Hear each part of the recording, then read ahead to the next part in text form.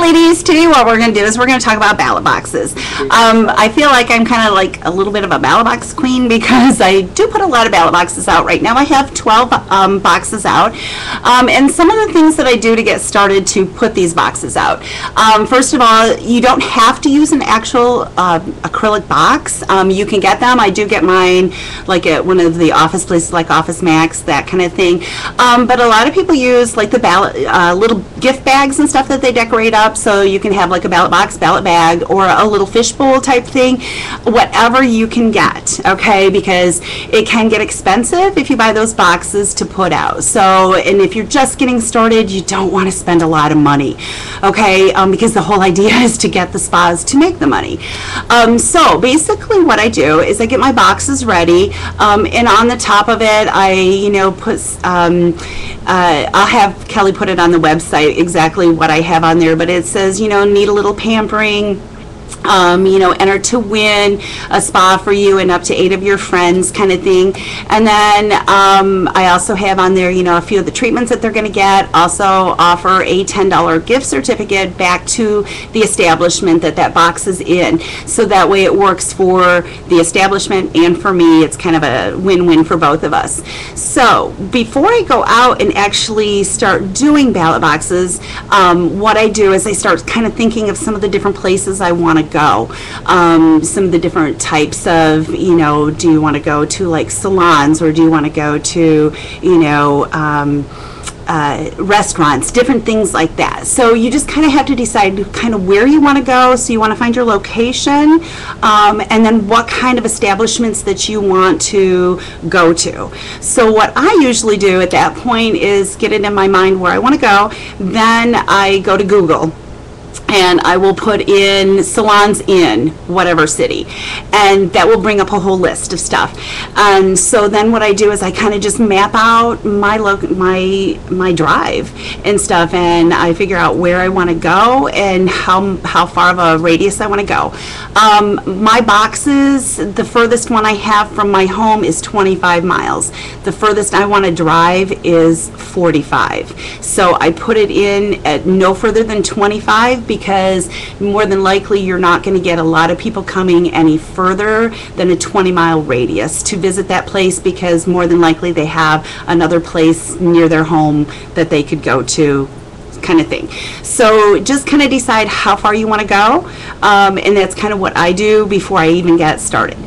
So once I have my list in hand, I have the name of the place, the business that I want to go to, I have the address and everything, and then I take my boxes, and what I do basically is to go, I always want to look good, so I always make sure that my makeup is done, that I do wear jeans, but they're always a nice pair of jeans, but I always put a nice top on with it, and usually like a nice pair of shoes and stuff. So you choose, a very nice business casual, you look good kind of thing. So you don't want to wear the ripped jeans or the tacky t-shirts or anything like that. You want to look presentable because you are representing your own business.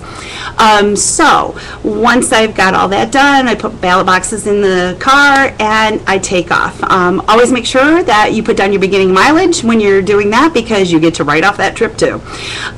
So then I just go from point to point. So basically what I do is when I go into the establishment, I have a little beauty control bag. I think it's one of the chocolate bags and stuff that I put a ballot box in. I put a sample in there. I put a business card in there and stuff. And I walk into the place.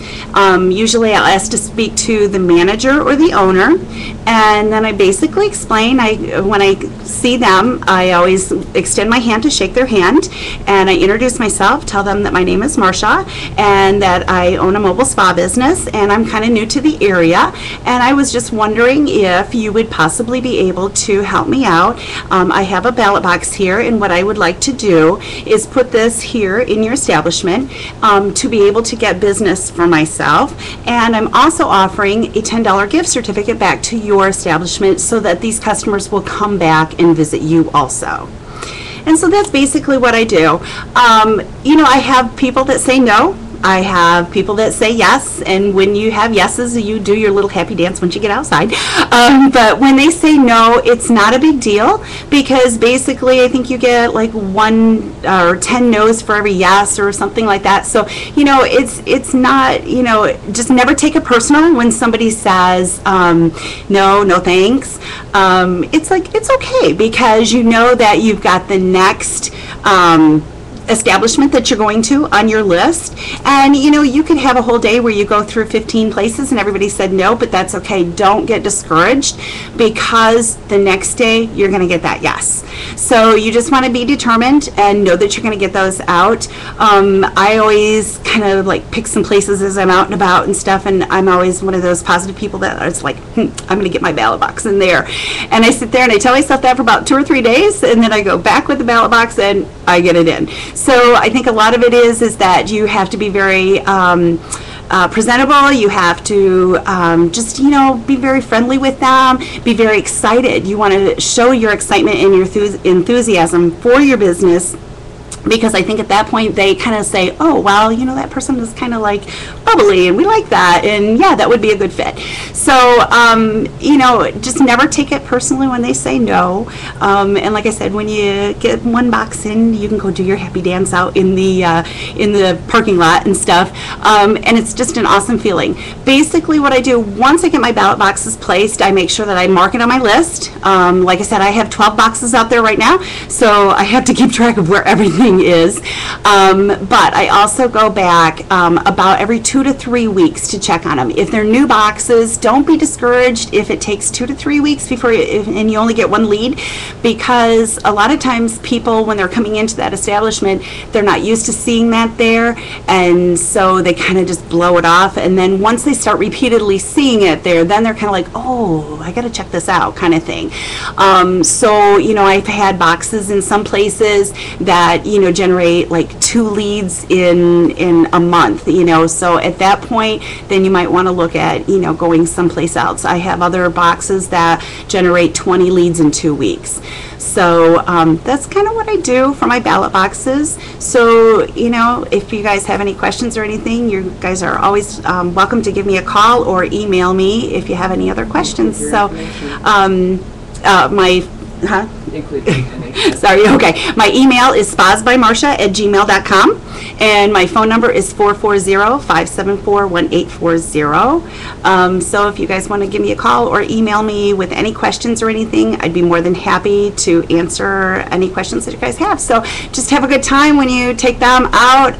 Don't be afraid. Be very confident, very positive with your own self, and I think that will really help people get more boxes out. So good luck, ladies. Have fun.